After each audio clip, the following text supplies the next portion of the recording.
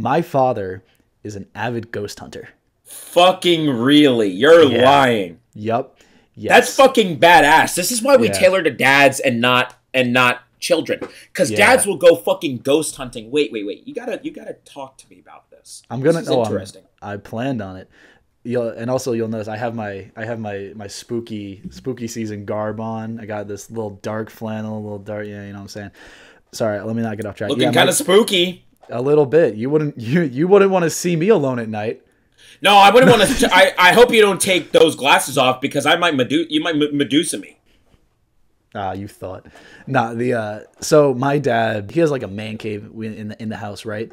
And he's got his own decoration. He was a big fan of Kiss. It was, still very much is.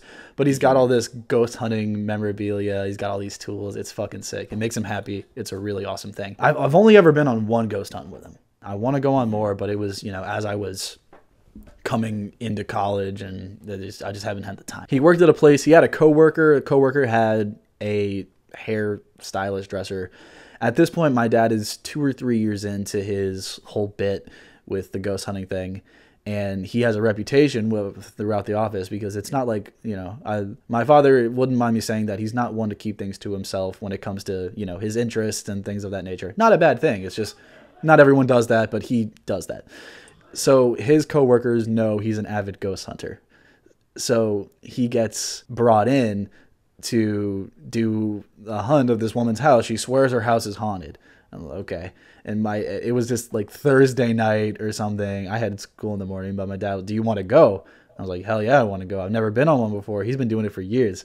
So we drive to the middle of nowhere. It's in like middle Virginia. It's a 2.5 hour ride. And we go there. I had school that day. So we go down there at night, and the road is this like, gravel, you turn and it's gravel for a fucking mile, and it's just trees, and I'm like, we're gonna die tonight is how it is. That's how I felt. I'm like, okay, we're going down this road with the sole purpose of finding ghosts. I wrote now, was it just you and him and that's it, or was there like a group of people? No, it was just me and my dad. We went to their house. Okay. Yeah. So you were about to get murdered. Okay. Oh, definitely. I was like, oh, okay. I wrote a letter to the people I loved. And we go and we're there and we meet everyone. So it's this woman, and she has 2 daughters. There's one daughter who's kind of she's an NPC in this particular scenario. There's another daughter who her bedroom is the main focus. Whoops. Her bedroom is... That was for you guys who are not dads. That was for you. So her bedroom is like... We got like, her bedroom's definitely haunted. So we're there for her bedroom. We're there for the basement. Those are the 2 points of interest. So we go to the basement first. By the way, before I finish this story, y'all are welcome to not believe a word of this. This happened. Believe it or fucking don't. So you believe this. So you believe this. Yeah, I'm going to ask you a question after we're done. I have a question that I want to ask. And I'm typically not a big believer in this. I've just seen too much. I've seen too much not to believe it. We go into the basement of the house. My dad gets his little tool where you can... I don't have all of the science behind it. Something. You turn a radio weird. The spirits can communicate through the static. It's a whole thing. No, yeah, I mean, I love this kind of... I would never do it. Maybe I would if your dad ever invited me. I personally would never, ever fucking go on my own. But I understand what you're talking about. It's like a little tuner thing, and they can, like, through the static, you can kind of hear like, It's just like a what it does, it like cycles through radio stations, so it's just static. I don't know too much. I'm not gonna pretend I'm an expert. That's what my father is for. He knows more than me. But something. You take a radio, you press several buttons, and you can kind of talk to ghosts, kind of.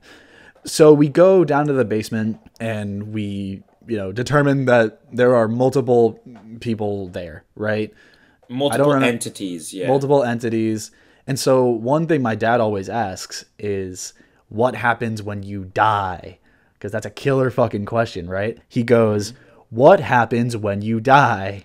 3 different voices. Sex, sex, sex. We go, sex? And they all just go, yeah. I just look at it, I was like, Holy Yeah. shit. And it wasn't really helpful that at that time I was suicidal and a virgin. I was fucking, there was other like important shit that we found out, but that's what I remember. It was so long ago. I was a junior in high school at that point. So that's the basement done. We've determined that once you die, you have a really good time. And so we go upstairs. So the daughter has this boyfriend, and he is long distance, like he's from Ohio or some shit. And we're in, Virginia, and he's there for whatever reason. I don't know why he's there. The belief is there is somebody in the daughter's room watching over her, and, button, push, ask. It is the granddaughter's grandfather. It's the daughter's grandfather, the mother's dad, who's there watching over her.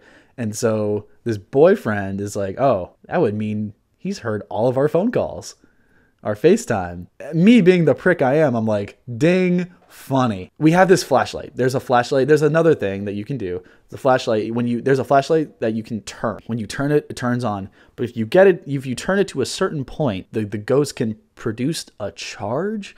I don't know. Again, I don't know the exact terminology. But the idea is the ghost can turn the flashlight on and off as it pleases. So we get it to the point.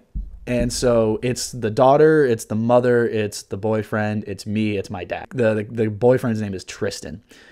Tristan's phone calls with the daughter, name I don't remember, doesn't matter, hasn't been, like, the granddad has been listening in on them. And I just go, hey, granddad, if you hate Tristan, turn the flashlight on. Boom! I look at this kid, he is pale in the fucking face.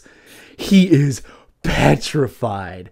Why wouldn't you be when you... Okay. Can I ask, did you fuck with him and turn the light on? Did you fuck with him even more? No. No? Okay. I was 5 feet away from the flashlight. Shit. Nobody touched it. No one had it in their hands. It was laid out on the bed by itself. Nobody touched it. I asked, if you don't like this kid, turn the flashlight on. Instantly it turns on. This kid is fucking petrified, and why wouldn't you be? Because imagine you get a serious, like, you have very realistic reason to believe that you have beef with a fucking ghost. That's fucked up. This kid is petrified. He is scared, and I'm just looking at him, and you know me, I'm just there like just laughing at him like a dick. I'm like, oh, buddy. But then you don't realize, like, oh, fuck. Like, this guy's about to get possessed.